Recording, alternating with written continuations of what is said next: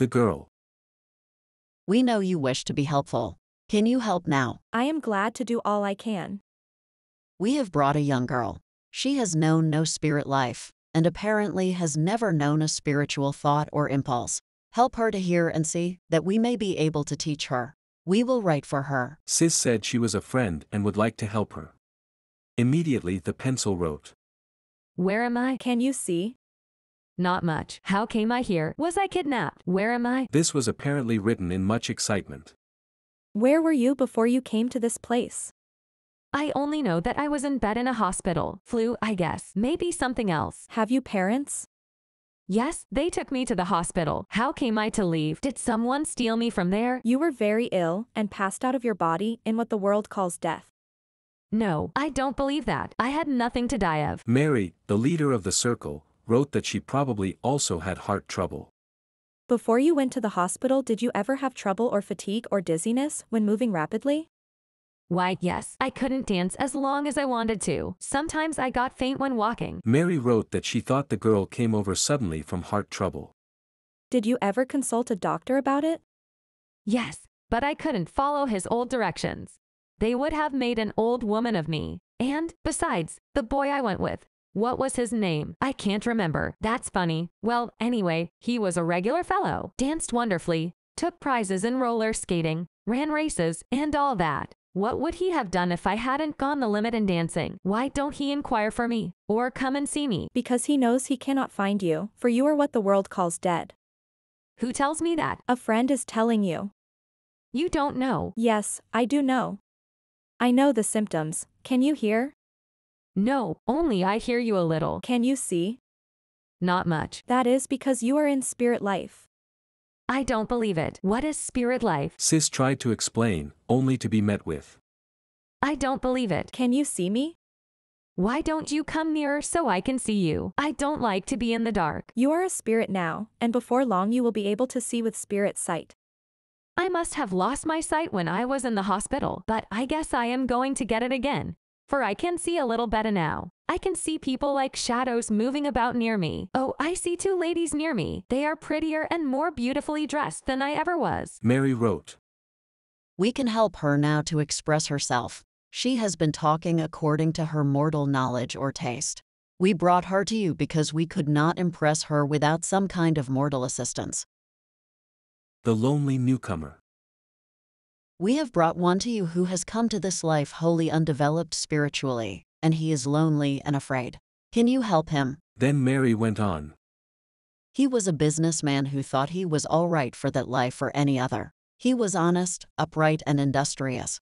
But even these qualities did not always make the entrance here easy for a human life. He wishes to talk with a mortal, and so we bring him to you.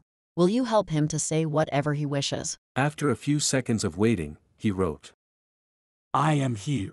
I came in an accident, therefore had no preparation. Perhaps you will say that the earth life is given us for preparation. But what with business? Yes, an almost strangling business life. With recreation only for its help to remove the scars of business worry. There didn't seem much time for. There was silence for a time as if gathering strength to continue. Yes, I am here, and am truly trying to talk across the silence to one who is still in that blessed human life. How unlike this life is to out-glorified descriptions of heaven. Darkness, misunderstanding, hearing blurred to the last extreme. What am I to think? What am I to think? There was another short wait. Have you a body?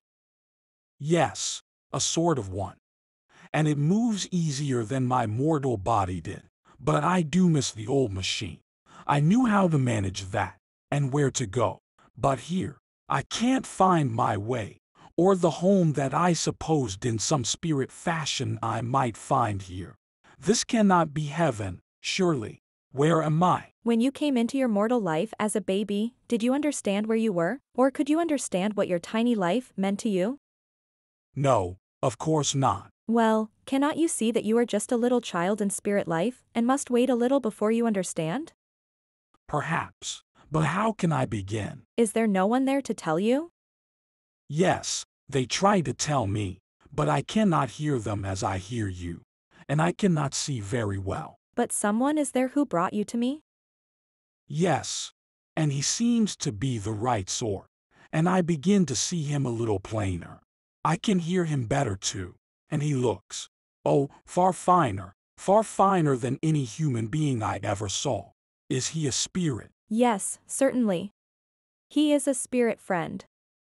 Well, he tells me that I am a spirit, and that if I will stop looking backward toward the earth life, and look forward to this one, that I will come into more power and more joy than I ever knew on earth. After a few moments of silence, his guide wrote, He is thrilled just now because suddenly his spirit vision opened out, seeming like a cloud suddenly passing away from the sun and letting the glorious sunshine illumine all things.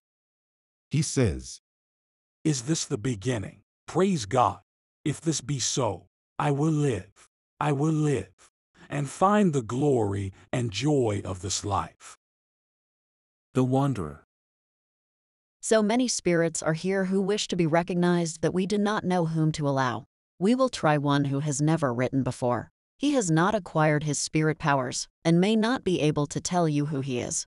He is very anxious to communicate, but his powers are very weak. The pencil scrambled about over the paper as if someone were making great efforts to write. Then Mary wrote again. This is a pitiful case. He is struggling with morbid thoughts, has not advanced enough spiritually to be able to express himself, but he longs greatly to speak with someone on earth. Has he been there long? Not long. We brought him from another circle because he longed so for communication. He says, For the love of humanity, help me to understand. I do not know the first letter of the heavenly alphabet. I am a wanderer, thrust into this life through accident, with no preparation. What shall I do? Can you hear anyone? Yes, one who calls herself Mary. What does she tell you? I can't make out. I don't know. I don't understand. Why are you so unhappy? I cannot explain. There is nothing here to enjoy. Is there no beauty of scenery? No. All is gray. Are there no people? Yes, there are some. But they do not speak to me. I am alone, and Is there anyone you know?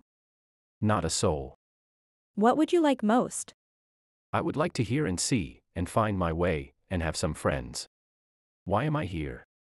Again the pencil raced over the paper without making any intelligible words. Are you aware you are in spirit life? Well, maybe. Try to listen to Mary. Then Mary wrote, He is beginning to hear a little. Try to send a thought to him that he is going to hear and see and be happy. Can you tell us your name? All my life seems to have slipped away. What good is my name? You still have a personality. Yes, but they do not call me by my name here. Listen again. I hear a little. Keep it up. I surely will. I do see better. It is going to work. Keep on trying. Will I be happy? Are you sure? Of course. Well, I'll be. You are surprised? Yes. But it's coming. I can see Mary now, and can see others. Maybe you are right. Then Mary again wrote, He will be all right now, and we can care for him until he comes into his true spirit life. He has been dazed and unhappy for a long time, because he had never given a thought to death, to spirit and spirit's requirements and advancement. The life here is so wonderful that it is hardly strange that one who has been immersed in worldly occupation and thought until all else is starved out of their nature would be unhappy here at first. If we could only get this truth over to the world and induce human beings to begin their heavenly life there, such suffering would be avoided. The Child. Mary will write for a child who came over before anyone had really taught her of this life, and she wonders where she is, and why she is separated from her brothers and sisters. Is she here now? Yes, you can speak to her. Do you know where you are, my dear? No. I do not know. I am lost. Where were you? I was in bed, and a doctor came and gave me some medicine, and I went to sleep. And when I waked up I wasn't sick anymore, but I wasn't home anymore either. Where did you live? I lived at the south. But this country does not look like it. It is pretty here though. What do you see? Oh, flowers and trees and water. Are these near you? There are some, I think. But my eyes seem to trouble me, and I can't see as I used to. I want my mama and daddy and Jim and Charlie. Who are Jim and Charlie? My two brothers. Don't you know them?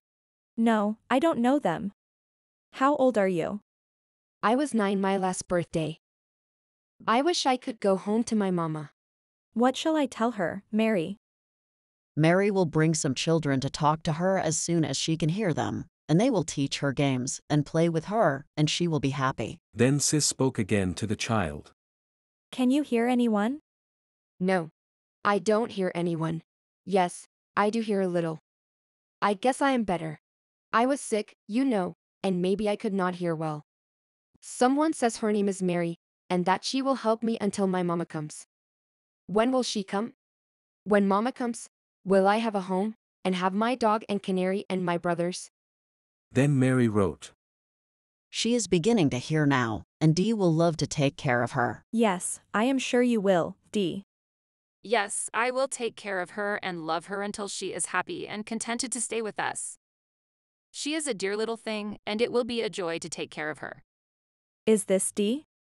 Yes, this is Dee. She shall not go about mourning because her family are not here. I will have to be all to her, I guess. Father, mother, brothers, and dog and canary. Well, you can do it. Yes, believe me, I can. The victim of bad liquor. Another helpless spirit was brought for help. After asking him 1 or 2 questions without receiving any reply, he asked, "Who are you?"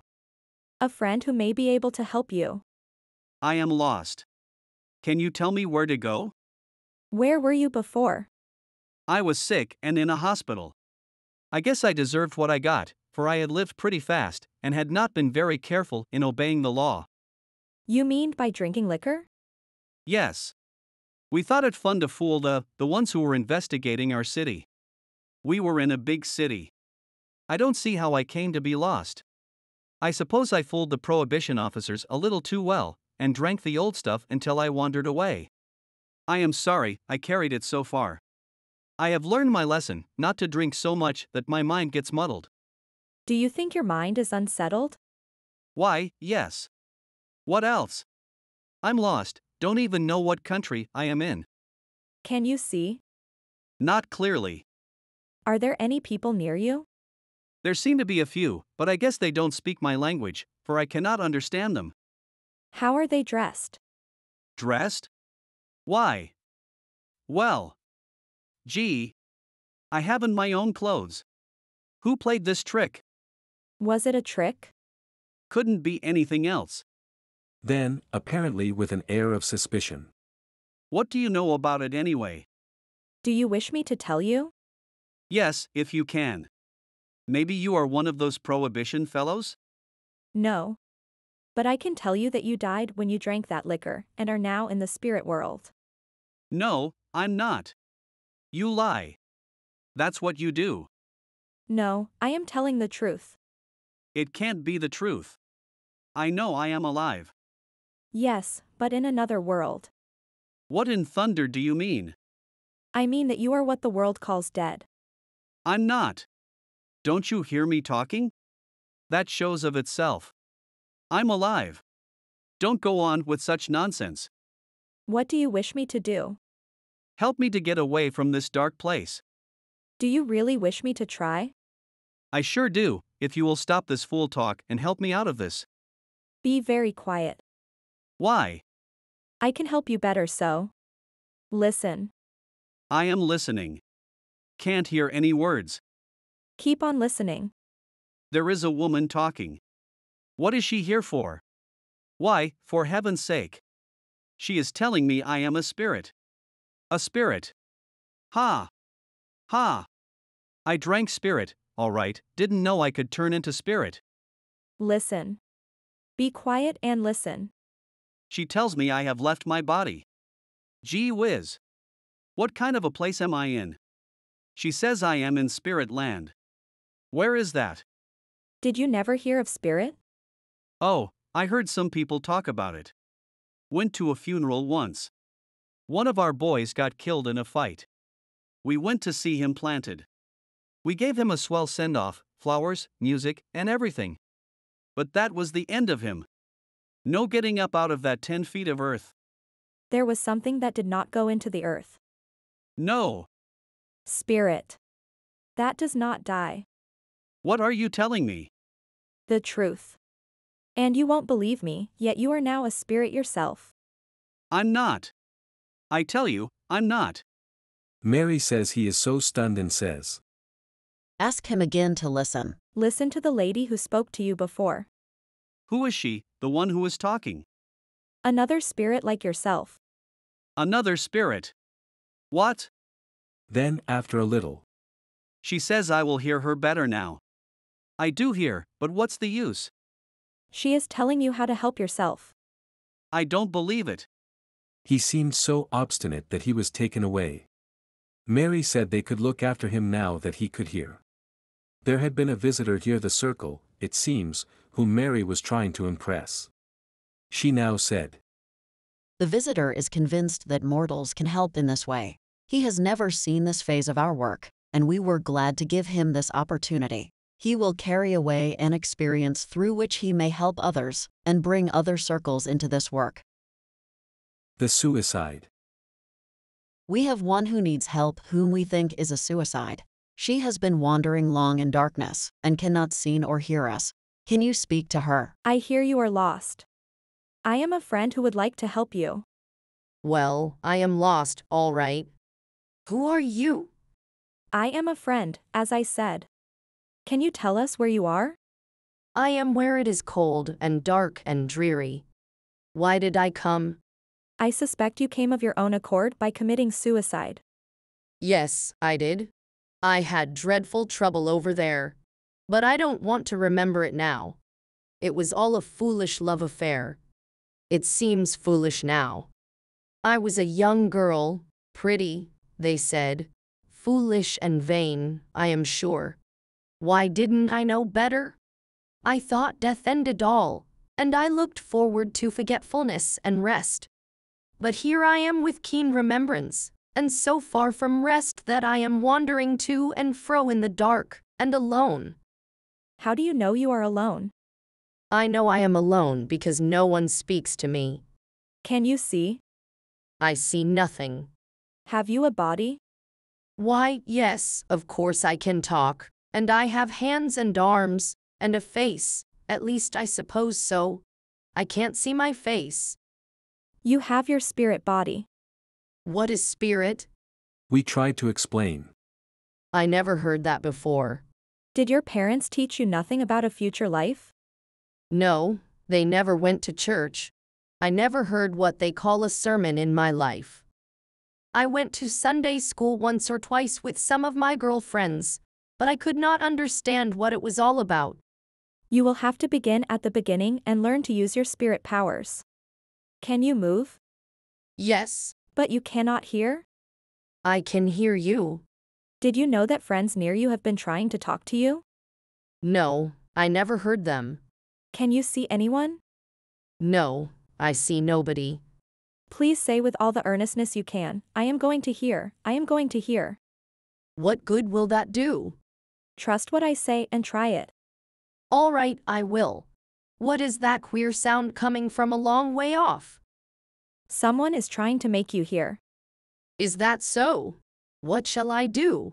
Keep on saying, I will hear. I am saying it, all right. I am saying it. Why, the sound is coming nearer. I hear a word or two. Yes, now I hear someone telling me that I am going to hear. Oh, who would believe it? The woman from India. We can give you a few words from one from a faraway country, yet one who knows your language. She was English-born, but early went far away to live. We wish her to tell you her need. Then this newcomer asked. Will you tell me who you are? Sis replied that she lived on Earth, and in America, but had the gift of hearing words and messages from them. I cannot believe that, for why did I not hear when on earth? Sis tried to explain that not all mortals had the same gifts, some were musicians, some were artists, etc. Mary wrote. Will you tell her about America? Tell her where it is geographically. In astonishment, Sis asked if she did not know that. No, you may indeed wonder, but she does not know because she became a servant, almost a slave, and all knowledge or education was denied. How early was she taken to this country? Very young, not far from babyhood. She is asking how you live. Who does your work? Who gets your meals? What do you eat?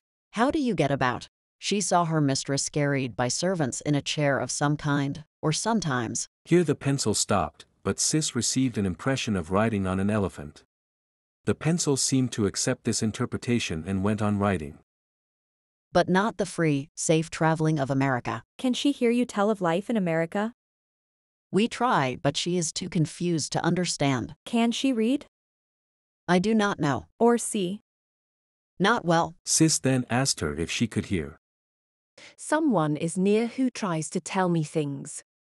How old were you when you left the earth? Not very old. Took fever and died soon. Try to listen.